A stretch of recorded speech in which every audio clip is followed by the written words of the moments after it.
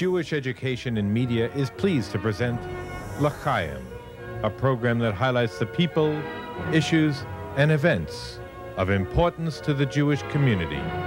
Now here is your host, Rabbi Mark Golub.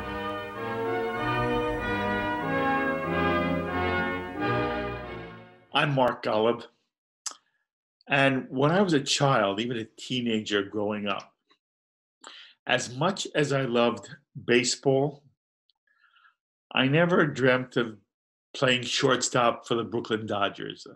I never imagined becoming a major league ball player. I didn't dream of it. But what I did dream of was in some way being part of the Broadway musical theater, of being a composer of Broadway shows. And I listened to I knew all the shows. I knew all the composers. I wanted to be a Rodgers and Hammerstein. I wanted to be Jerome Kern, or the Gershwin brothers, or Cole Porter, or Cy Coleman, or Frank Lesser.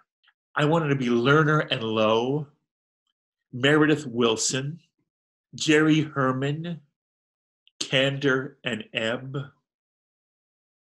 and Sondheim. And boy, the list goes on and on and on and on. Endless, extraordinary, talented people who create beautiful moments on Broadway. So lucky, lucky me. On this edition of L'Chaim, I have the joy of presenting to you a man responsible for some of the most wonderful classic Broadway shows. Wicked, Pippin, Godspell. And as we do this edition of L'Chaim, his latest show, The Prince of Egypt. So it's a real kick for me to welcome to L'Chaim, Stephen Schwartz. Stephen Schwartz, it is so wonderful for me to have a chance to speak with you, one of my musical theater heroes. As I've said in the open, you are a genius, and to be able to have you and just talk to you for a few moments is very kind of you. Thank you for joining us on L'Chaim. Marcus, absolutely my pleasure. Good to talk to you. So first, I want to understand a little bit about who in the world you are. And I've read something about you, but I want to understand, where were you raised? Where did you grow up as a kid, Stephen? I am a Long Island Jewish boy. You are? I am indeed, yeah. Most of my childhood was spent in Roslyn Heights. I went to Mineola High School, all of this in Nassau County on Long Island. The little community that I grew up in, which was a kind of Levitt town community, was literally called South Park, for which I get a lot of ribbing now.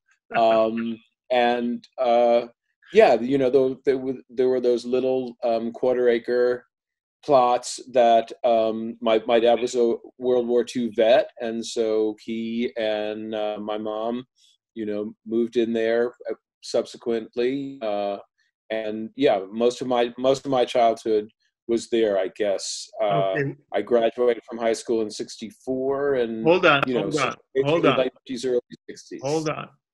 What were your parents' names? My parents' names are Stanley and Sheila, and they live right now in Great Neck, in an apartment in Great Neck. Okay. Any siblings, Stephen? I have a sister named Marge. She lives out on the West Coast in Santa Barbara. Okay. What kind of Jewish home were you raised in? Well, it was pretty much a secular Jewish home, in that we celebrated the holidays, of course, and still do. We still celebrate Passover and Hanukkah and Yom Kippur and Rosh Hashanah, of course, but that was kind of it. We didn't go to temple it was sort of more intellectually and culturally I Jewish understand. than religiously Jewish. Okay. Yeah. Did you have a bar mitzvah ceremony? I did not have a bar mitzvah. However, subsequently, I decided that I was interested in studying some stuff. So I guess at least in Reformed and conservative Judaism, you could be what was called confirmed at 15. And so I went and did that and took some classes and wrote a paper about Moses Maimonides, and I was confirmed. Very good. Good for you. There Okay. you go. You were. I interrupted you when you told me you were going to Mineola High School. Yes, public school on Long Island. And I used to take the train, into New York City on Saturdays to attend Juilliard, the preparatory division. And I studied piano and composition there. Did your parents have you study a musical instrument?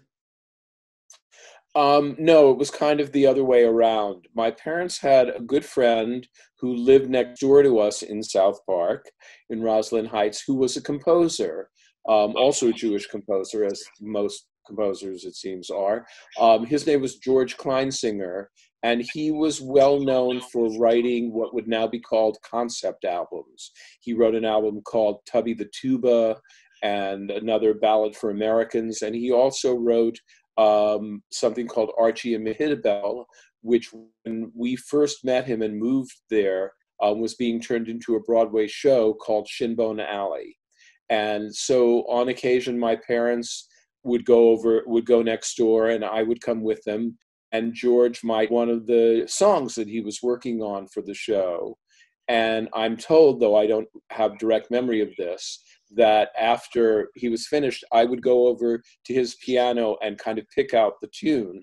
And so after a couple of times, George said to my parents, look, I think Steve might have some musical ability. He obviously has an ear and he obviously has an interest. Maybe you should consider getting him piano lessons. So that's how my parents got a piano, and that's how that happened. 7 years old. 7 years old. Yeah. And Stephen, at that time, did you already have a sense that you had a relationship with music and the piano?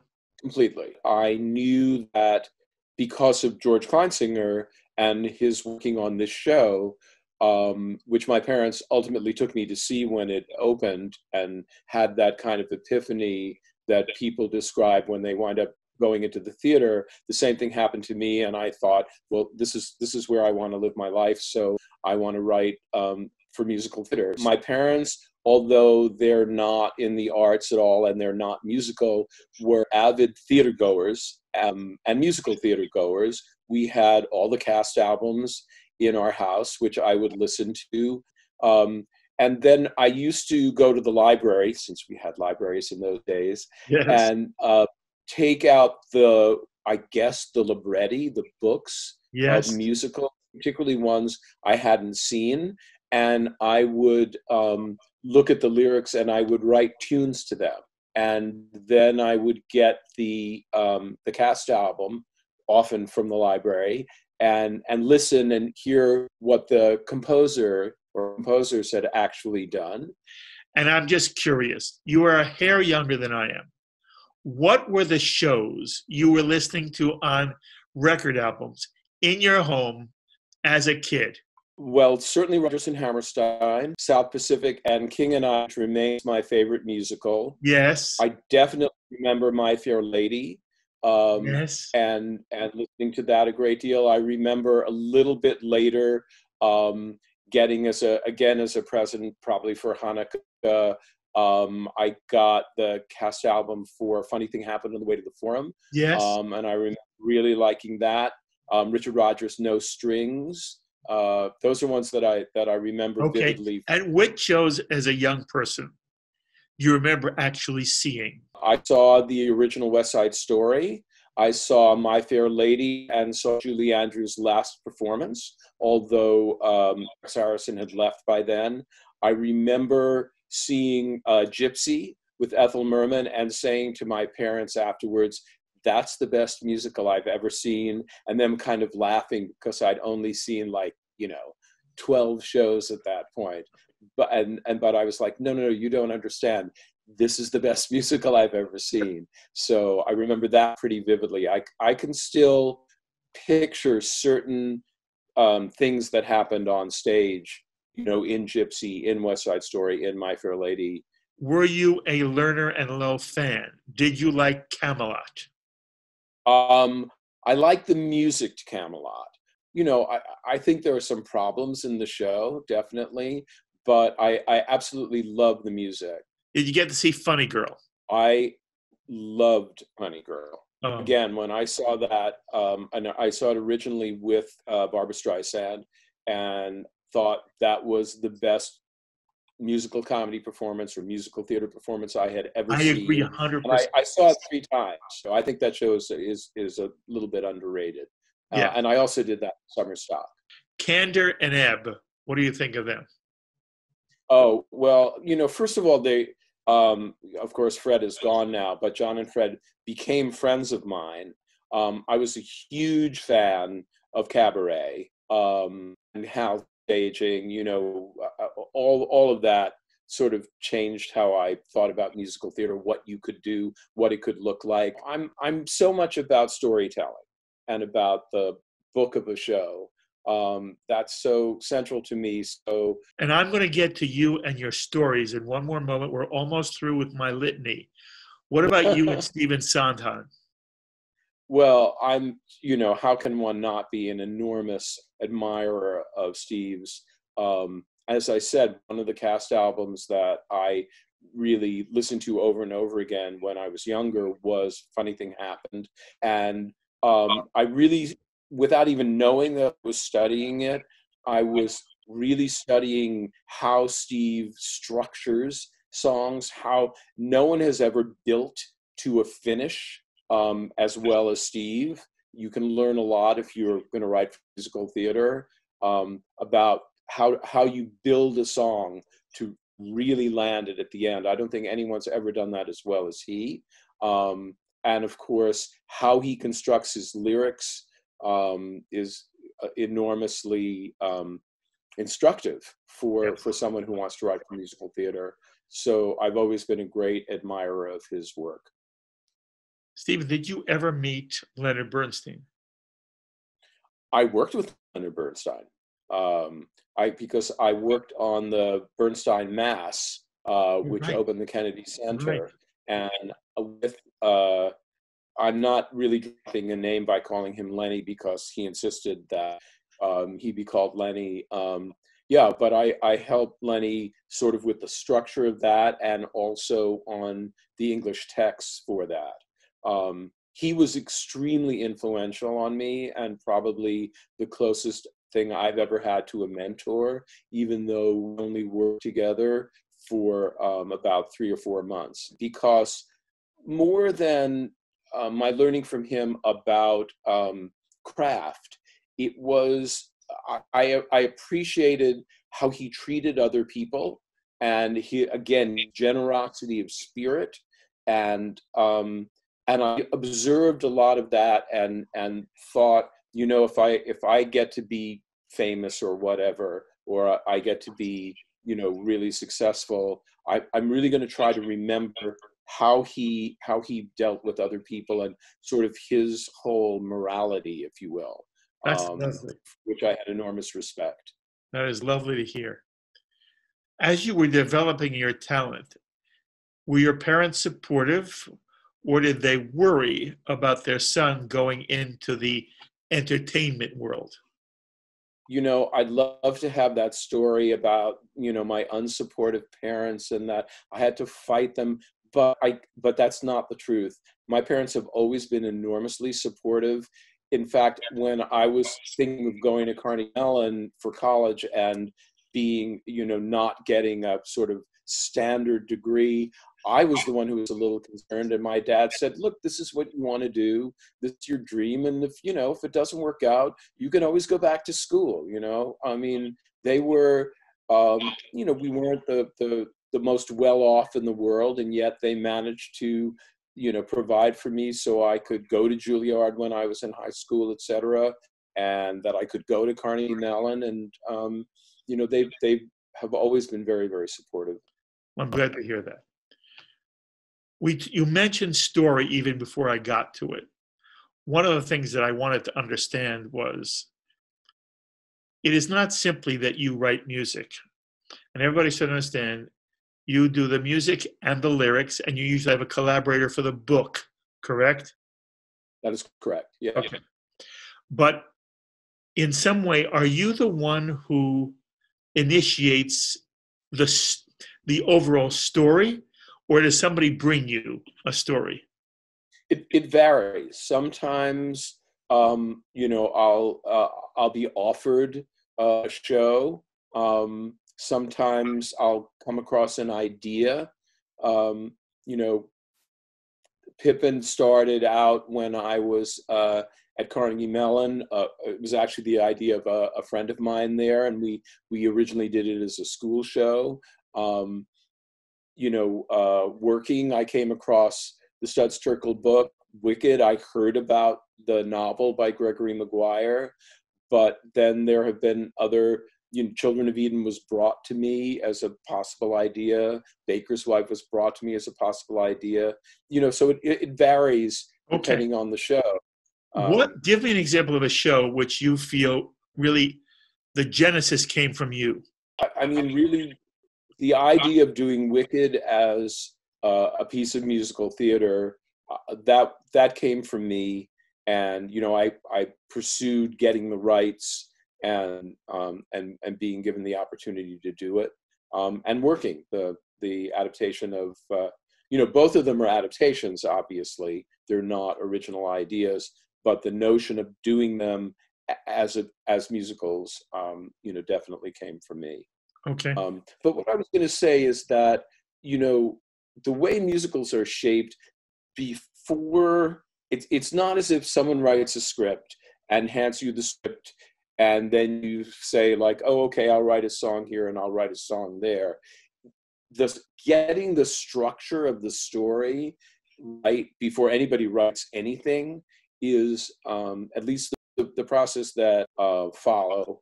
And that's a very collaborative process. And it usually involves me and the book writer and sometimes the director, if there's a director on the project early enough, and sometimes the lead producer.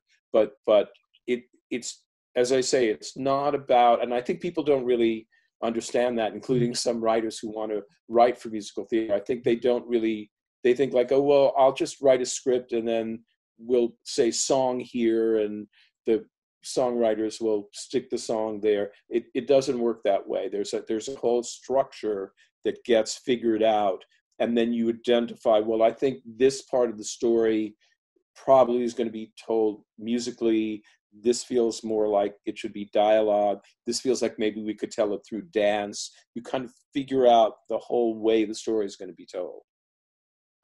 And by the way, very often, do you not either add a song or take a song out as you continue to work the show? Oh, sure.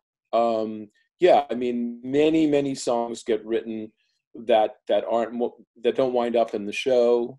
Songs are constantly being revised right up until you freeze, is the word for it, the show, before you open. Yeah, it's a constant, it's just a constant process of trying to fine tune it, and songs come in and songs come out, and lyrics are constantly rewritten and so forth. And there's a real symbiotic relationship between the various people who are inputting creativity into this. Your book, whoever wrote the book, who the director is, who the choreographer is, and in some way even, it's people don't understand. Lighting is also very important to how a show feels. Really everybody's working on it together. Yes. Totally. I mean, it's interesting you should mention lighting, because people often ask me about defying gravity and why that moment, the end of the first act of Wicked, along with the song and the performance and the very clever staging by Joe Mantello and the sort of brilliant idea for the costume that Susan Hilferty came up with. But the secret weapon of that is Kenny Posner's lighting. I think the lighting for Defying Gravity, that one, I mean, the lighting throughout Wicked is amazing, but the lighting for Defying Gravity, I think, is the best lighting I have ever seen in the theater. And it's part of why that song is working so well. I understand. I think you're absolutely right. By the way, when Wicked opened, it did not open to rave reviews. And very often, if a musical does not get rave reviews, it has real trouble. It's hard having legs. I want you to remember what it was like when, you and David and John, you're looking at the reviews, and to what extent do you say to yourself, doesn't matter. This show is going to be one of the classic. People should understand, it is behind Lion King, the largest grossing musical in Broadway history. And that indicates the extent to which, over years, it has been a audience favorite, a favorite of families who visit New York, and also a fan of those who are just Broadway goers in New York. But I'd like to hear from you how that process went from opening night to the point where all you guys realize, holy cow, we have not only a hit, but a huge hit here. Well, I mean, first of all, my shows never get good reviews. So, on one level, that's, I feel bad about that. I wish they did. But there's something about my sensibility, I guess. Though, of course, the show is, as we've just discussed, very collaborative. So it's all a sum of its parts. But I've never done a show that basically got good reviews for the show. But I've had, a good deal of success. So I'm very accustomed to having the show ride past that, ride past the reviews. It's easier to do now than it used to be, frankly, with the internet and word of mouth. Reviews are less important than they used to be. What happened with Wicked was that we had been very successful in our out-of-town tryout, and we were getting pretty strong audience response during previews. And the reviews came out, and as you say, they were, they weren't all terrible, but a lot of the important reviews were not good. And, David said, well, we're going to be okay anyway. Mark Platt, who's our other producer, said, look, you can't create word of mouth, but you also can't stop it. And that's what we have here. We knew that people were coming out after the first act, calling their friends and saying, I'm getting you tickets for this. You have to come see this. And so it took about 3 weeks till we were selling out after the review came out. It was kind of what happened with Godspell too. What we didn't know then, what took about a year to know, was that the show was going to become this sort of phenomenon. Because that has to do not so much with the show itself as with timing.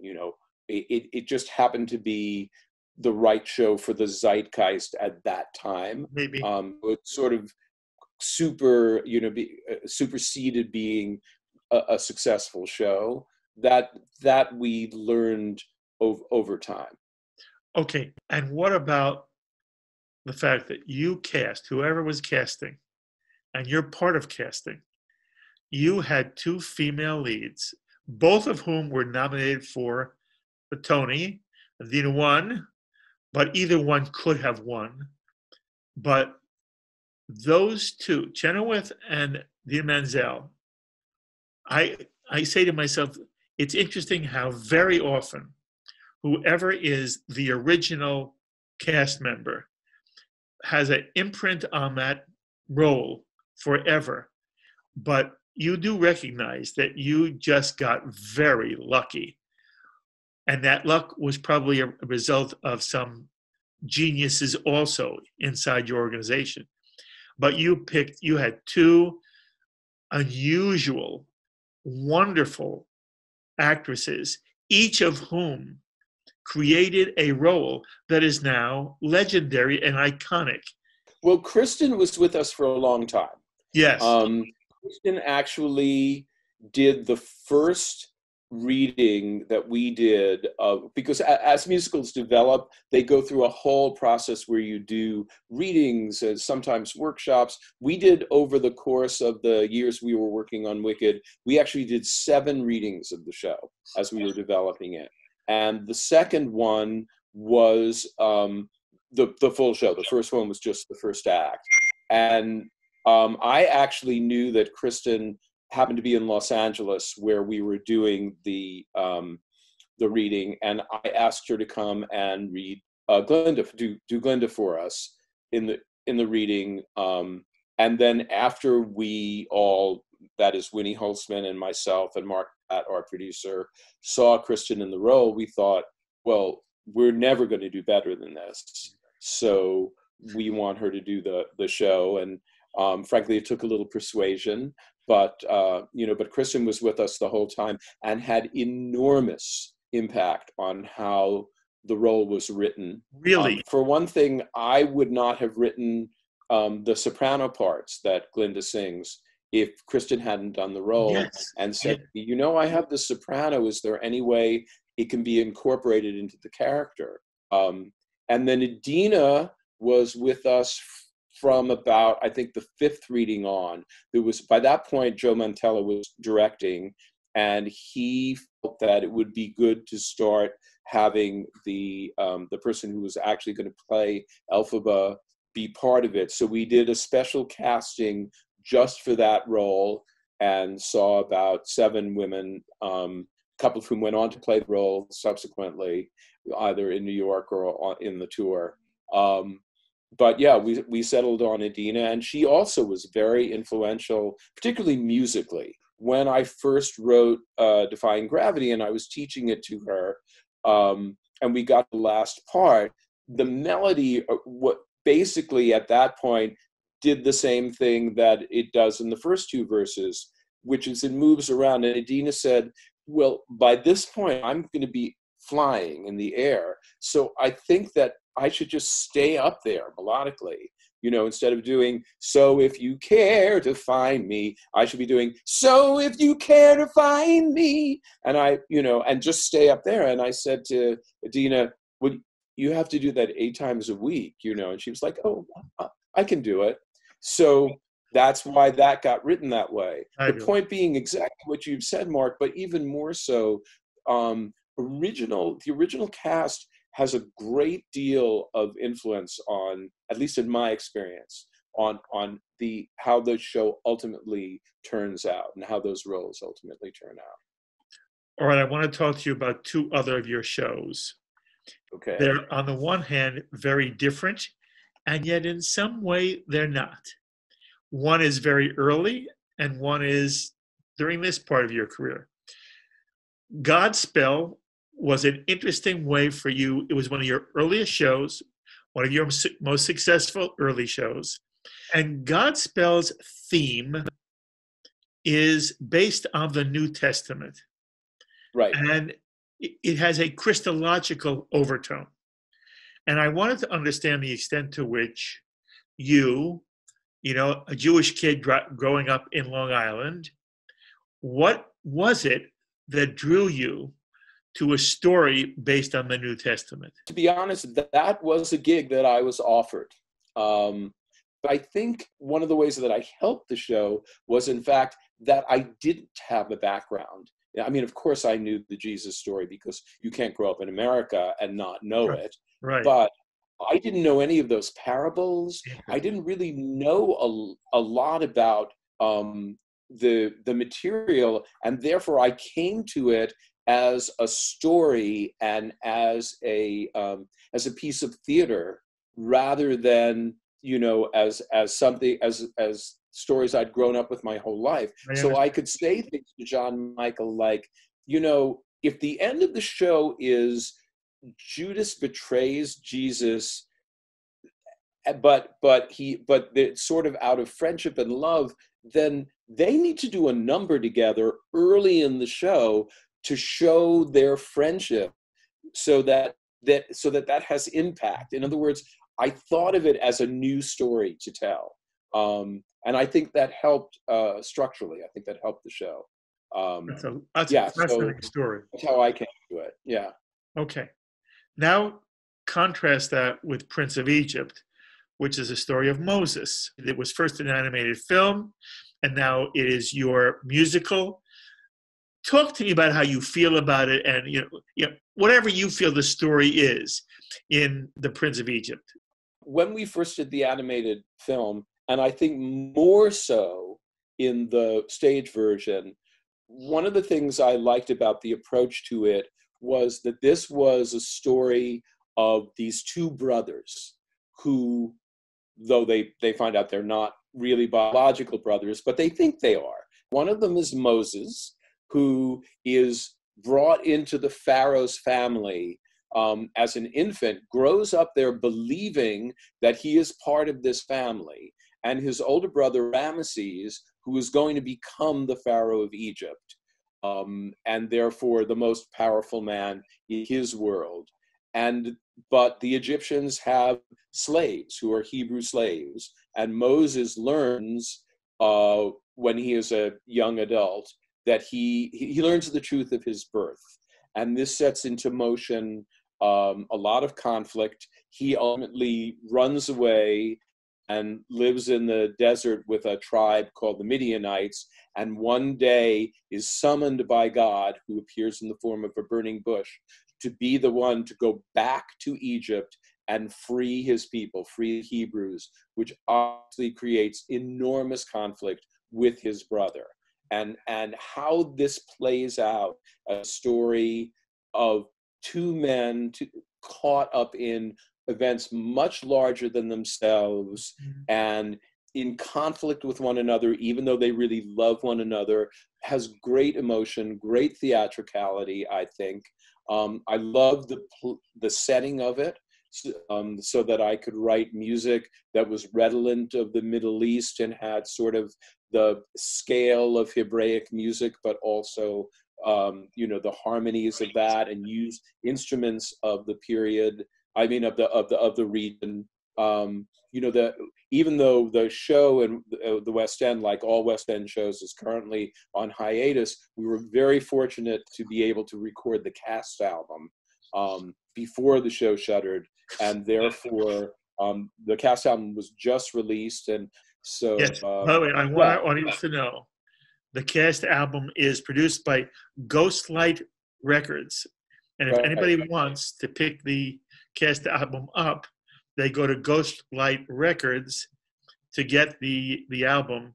By the way, it is not exactly the Passover story, but there are certainly elements of the Passover story in it. And I was wondering to myself, in any way, did that make a difference to you? Did you in any way feel connected? Because it does come out of your Jewish roots in a way that Godspell did not. Absolutely. Of course. Yeah. I mean, it encompasses more than just the Passover story, because it starts before it and ends after it, but just after it. But absolutely, we're doing the plagues, and we're doing the death of the firstborn, and the parting the Red Sea, and the Hebrews passing, out of Egypt, and there's music for that and songs for that. And the best known song from the show, When You Believe, it has Hebrew in it that is the Song of the Sea, which the Hebrew tribes are supposed to have sung when they got to the other side of the shore and so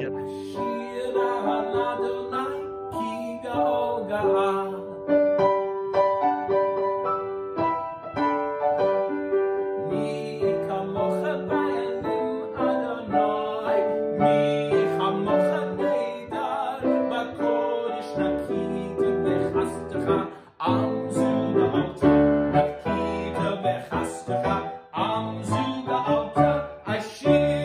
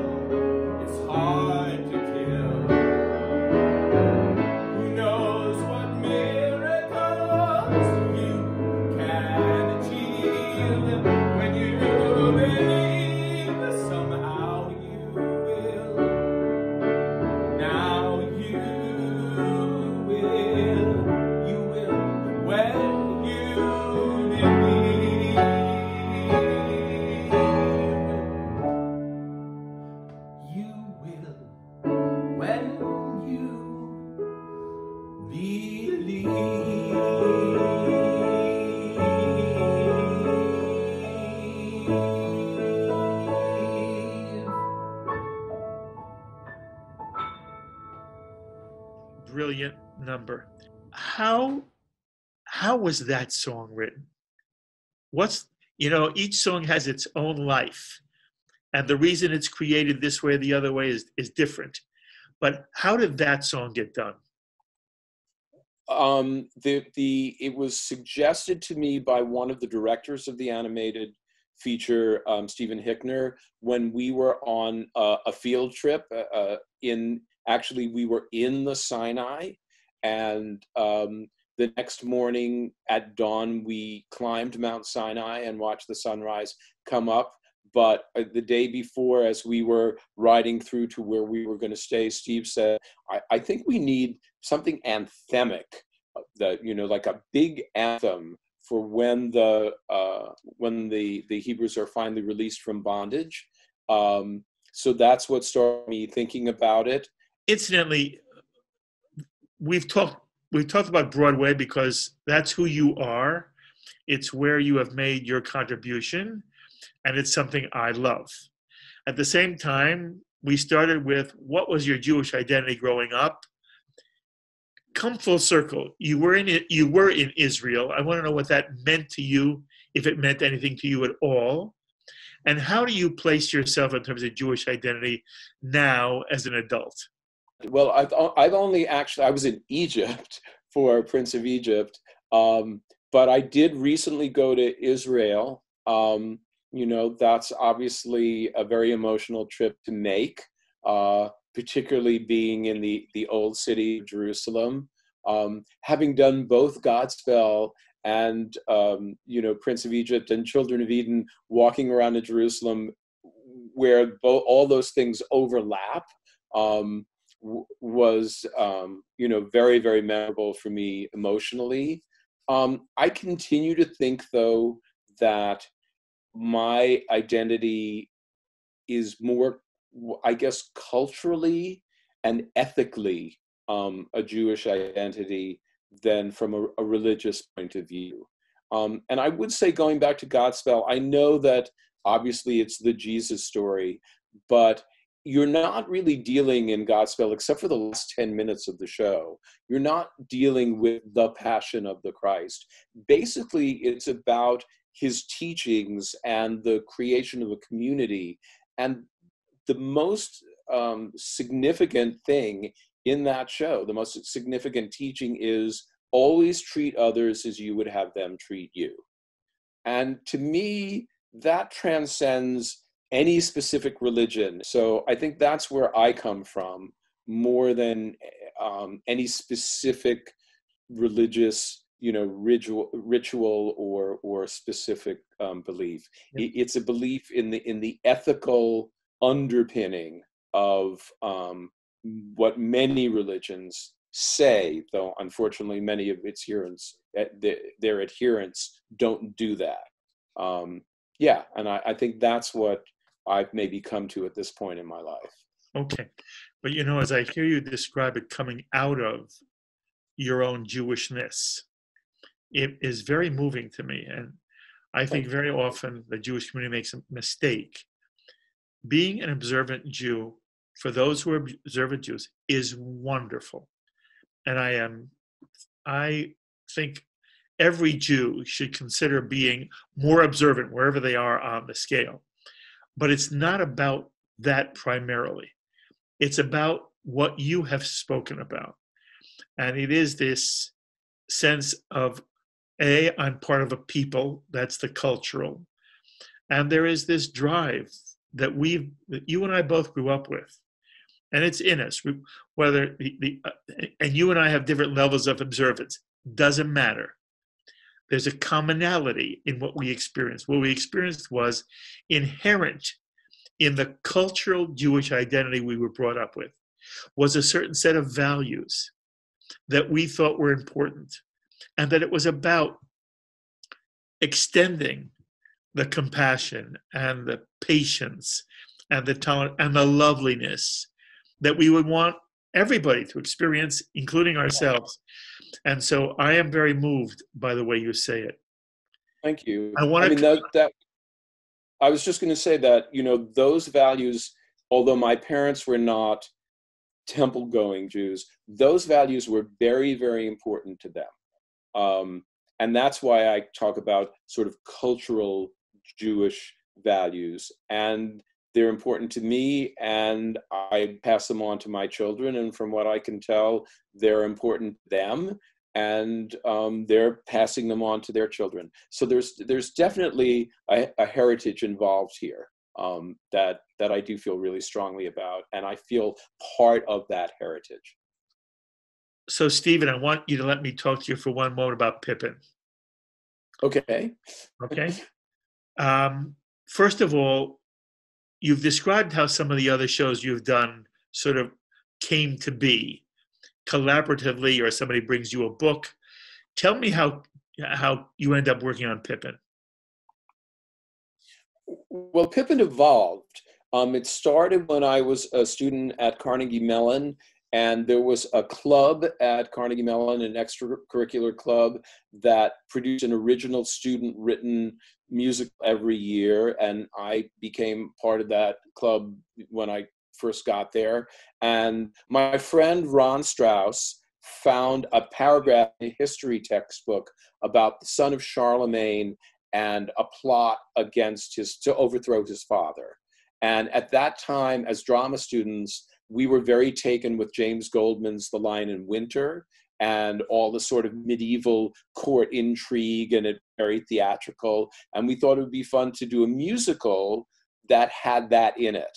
So when we did the show at Carnegie Mellon, and it was called for some reason Pippin at the time, it was basically medieval melodrama set to music.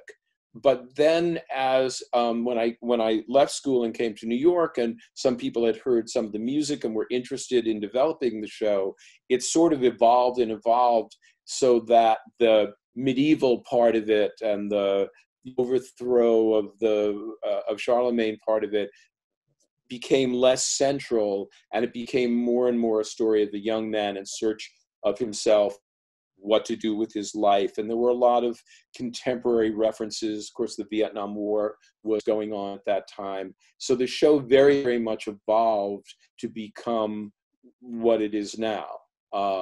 It wasn't like some other shows like A Wicked or A Prince of Egypt, where things changed about the show, but the basic story never changes. Here, the story changed enormously as it evolved. Yes. Talk to me about the philosophy of Pippin. If somebody said to you, at the end of the play, what's Pippin's statement all about? And does it mean it's just one continuous loop of misery? Is there any sense of, as we struggle through life, we move forward? Because when I see Pippin, part of what makes me uncomfortable is I feel that the message is not a message I see in many other of the works you've done, which was why I began by asking you to what extent was it your conception. But say anything you want about my reaction to the end of Pippin and how it makes me in some way uncomfortable. Well, the end of Pippin is that he chooses a life that is maybe not as glamorous and not as, to use the word in Pippin, extraordinary as what he thought he wanted, but he has come to see that the pursuits he's been having have been dead ends, literally, and that he, in this life with this woman that he falls in love with and her son, and making that kind of life for himself is going to be fulfilling for him. It's not going to be perfect. It's not going to be extraordinary, but it's real life. But then what is dark about the show, but I think is wonderful, is that the young man who is now his adopted son, he's now become his stepfather, stays behind, and we see he's going to go on the same journey that Pippin had to go on. Yes. Because we all do. We all go on these journeys where we can make choices that are ultimately self-destructive. A lot of people don't recover from that. Why I think Pippin is a positive show is that he does recover and he does make a positive choice. But we don't know what Theo's choice is ultimately going to be. You know, each one of us goes on this journey with constructive and destructive voices in our heads, and which ones we finally listen to and give over to, that's an individual journey that each person has to take. So to me, it feels very real and realistic. But it's definitely not, everyone will live happily ever after. It sounds to me like in some way there is a philosophy behind what you tried to do in Pippin that reflects who you are in part. Is that fair? Very much so. Yeah. I mean, I feel like, look, I'm not writing shows to try and proselytize. Right. I'm not trying to persuade anybody, you should believe this, or you should do this, or the moral of the story is thus and so. I'm writing out of my own point of view about the world, about our individual responsibilities to ourselves, to each other, to the world, etc. And yeah, that's the only way I know how to write is to write from my point of view. But it's not as if I'm trying to preach or teach lessons to people. Each audience member will take what he or she takes from one of the shows and have their own responses to it, and it will mean, whatever it means to them. And I wouldn't want to narrow that down. Yes, that's beautiful. I asked you earlier, are your parents happy with the choices you've made? Are they proud of you? And it's clear they were supportive. They must be just thrilled with the success you've had, and not only whatever money may have come with the success, but the success you've had in being able to be creative and express yourself, and the gift you've given audiences. Stephen, I hope at some point in a quiet moment, you're able to enjoy the gift you've given to other people. Mazal Tov, Yashako, all the best. Thank you. Everybody in your line of work gets a certain question. I'm going to ask it not because I think it's the right question, but because, Stephen, I am genuinely interested in how you create. Explain to me the process of lyric and music and how the two ultimately synthesize. And are there times when you hear a melody in your head and the words come later? Are there times when the words are there first and the melody comes later? And just talk about that. You're absolutely right that it can go, sometimes it's lyric leads, sometimes the music leads, but because I'm writing both, they kind of go back and forth. Over the years, I've realized that what's good for me is to figure out what is the title of the song. So, for instance, in Pippin, I wanted for his quote, I wanted to find a metaphor, an image that was understandable, but kind of fantastical too, a little bit impossible. And when I arrived at Corner of the Sky, that's what he was seeking, was something that we all know what that means, but it also doesn't actually exist. Once I knew that he was going to sing, I've got to find my corner of the sky, then the music flowed from that, and then specific words. Or like in Prince of Egypt, the newest show, the first song for Moses, which is called Footprints on the Sand. Moses sings that when he doesn't actually know what he wants, but he feels this sort of yearning inside him, but he thinks his life is just going to vanish. And then when I thought of the image, because they're growing up in the desert, obviously, of footprints on the sand and how evanescent those are. But then you can leave footprints on the sands of time. But then the music came before the rest of the words. It's not that I want glory or the world to know my name, but maybe just to leave things a little change from when I came. But it's not my lot. Use what you've got, and all I am is footprints on the sand, ripples on the river, echoes of a sound from a distant fading shine. One day we are here, and the next we vanish. But I'm a fool, and so I like to fool myself that I'm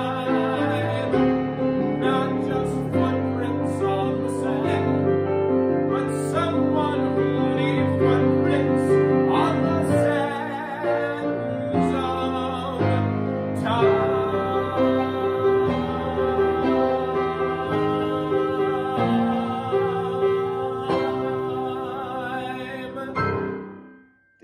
It's always like, what is the song about? What's the story you're telling? What does the character feel? What is he or she trying to accomplish, either for him and to himself, him or herself, or to others? And that drives it. On the other hand, for instance, Defying Gravity from Wicked, I had the sort of riff, I'm not at a piano, but the thing that goes like, dum, dum, dum, dum, dum. I had that as sort of the sound of the witch coming into her full power. And then the song, and then I had the title, Defying Gravity, and the song evolved out of that.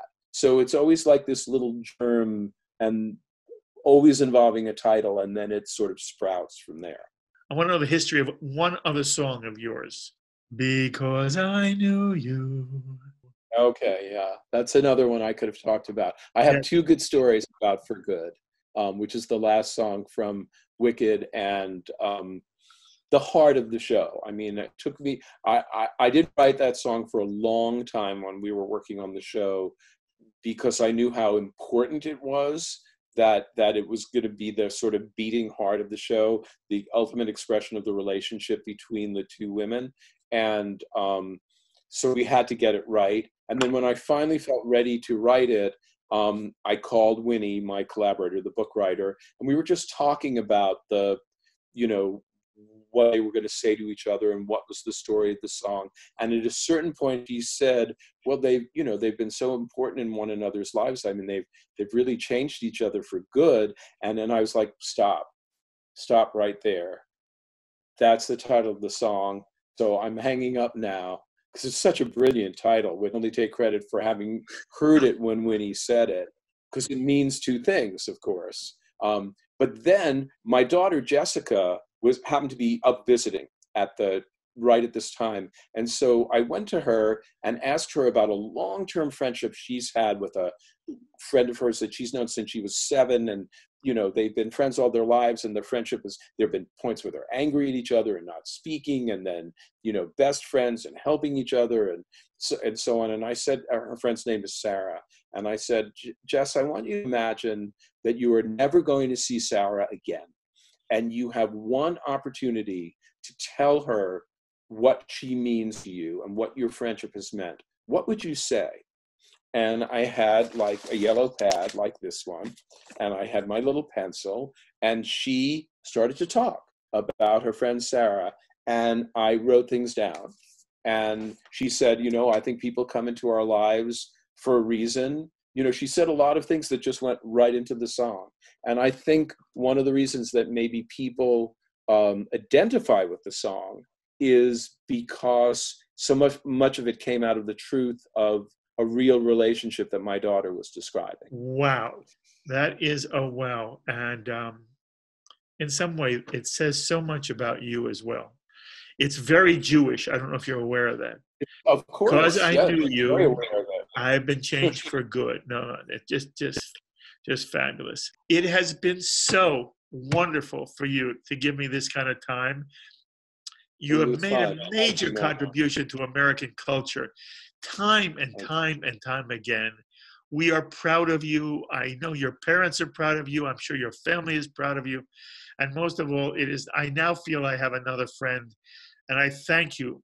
I thank Kol Tuv v'Hatzlacha, only goodness, success. Thank you for this time. And if there's anything we can ever do for you, you let me know, all right? Thank you so much, Mark. This has really been fun. It's been a real pleasure. Stephen Schwartz, one of America's great musical composers and a lovely human being. I hope you've enjoyed meeting him on L'chaim. As always, I invite you to be in touch with me with any thoughts or comments you may have to any of the ideas expressed on this edition of L'chaim. Please email me at rabbigalib@jbstv.org. And remember, you can now take L'chaim anywhere you go as a podcast. Just download podcast L'chaim and enjoy. Until the next time, I'm Mark Golub. L'chaim, my friends, to life. L'chaim is a presentation of Jewish education in media. We would be pleased to send a complimentary DVD of this program to anyone who wishes to support JBS with a tax-deductible gift of $36, double chai or more. Simply visit the JBS website at jbstv.org and click on the Donate button to make a donation by PayPal or your credit card. And please indicate the program for which you would like a DVD. Or you can send your tax-deductible check to JBS, Post Office Box 360, Stamford, Connecticut 06904. Or you can call the JBS Pledge Line at 833-MY-JBS-TV. That's 833-695-2788. And again, please remember to indicate which program you would like to receive with our compliments. We thank you for your kind support.